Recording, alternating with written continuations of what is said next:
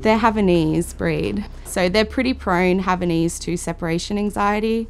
It's in their genetic makeup, from our understanding of them anyways. Ninja is definitely like a guard dog, and he's not very active because of his bow legs most of the time, where Gidget is sort of like more of the hyperactive dog and can't calm down, like sort of thing. So they're both very different personalities, yeah. Previously, they used to have a really big issue when we would leave home. So, yeah, after about 9 o'clock, after we took them out for their morning walks, even though they would be really worn out from their walks in the morning, as soon as we would leave the house, we would hear them barking, and Gidget would end up rowling up Ninja. So Gidget would be the one freaking out about no one being home, and then the Ninja would get really upset as well. So that used to happen a lot with them when they were younger, and only until just recently when we got the dog cloud bed, they've tend to calm down a lot more. I think that they see that as like a comfort. Ninja doesn't really respond to Gidget's riled upness anymore, which is nice when he sits on the bed. So it's good for us because it was a problem with the barking. Our next door neighbours used to get quite upset about it, and we just don't get that feedback anymore since we've had the dog cloud bed, so it's good. So before we had dog cloud, as soon as we'd get home, Gidget especially would be jumping like so high, like up to your waist, just trying to get your attention, get on you, like would run around in circles and just be like super hyperactive. But that behaviour is just not as bad as what it used to be. Especially when we have people over, as soon as someone would come up to the front door, he'd growl, he'd bark, they'd both spur on each other and carry on quite a lot. They just seem to have stopped being so overwhelming, I guess you could say. They're a lot calmer now.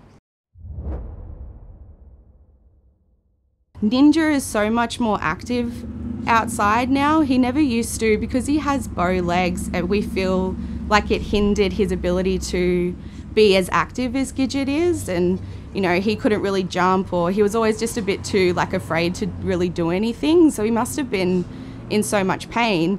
He's just so much more active now. He runs after the ball, he keeps up with Gidget all the time. Like, it seems like he's having a happier experience outdoors than just coming and walking with and watching Gidget play while he just sits down and does nothing. So he just seems like a happier dog now, which is nice. I hadn't been home for a while, so normally what would happen is me not coming home for a while would result in them just being crazy.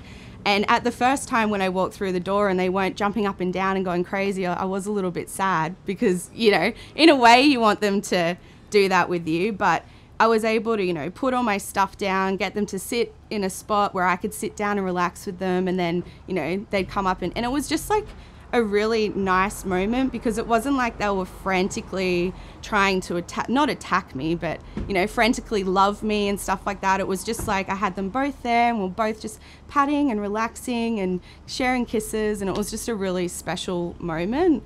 So, and to have that every time now when I walk in the door is really nice. It just gives me a bit of space to settle myself, and then I can give them all the time in the world that they need, and they understand that now. My first reaction was that it was random, only because there's nothing that I have ever really heard or seen of this being an answer for dogs before. I also don't think that, like, you know, there is a lot of market or understanding surrounding dogs' anxiety. I don't think people really sort of believe in that. So when I actually got to understand how this works and then actually see the end result, you just have a completely different mindset, like don't knock things before you try it sort of thing. I mean, it's a really comfy bed even without the massager, so regardless, it's they love it regardless. I know a lot of us are working from home now, but that transition from working from home to going back into the office, you'll be able to, on the app, get notifications to when your dog is sitting on the bed and when it's not.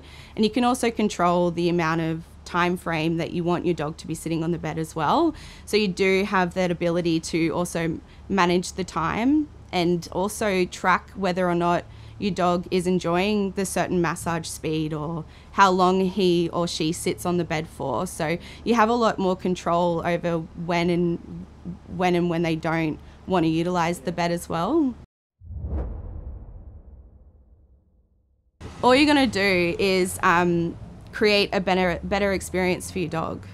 You're not really, and you know, if you've invested this much time and money into an animal, why not invest a little bit more to make it happier?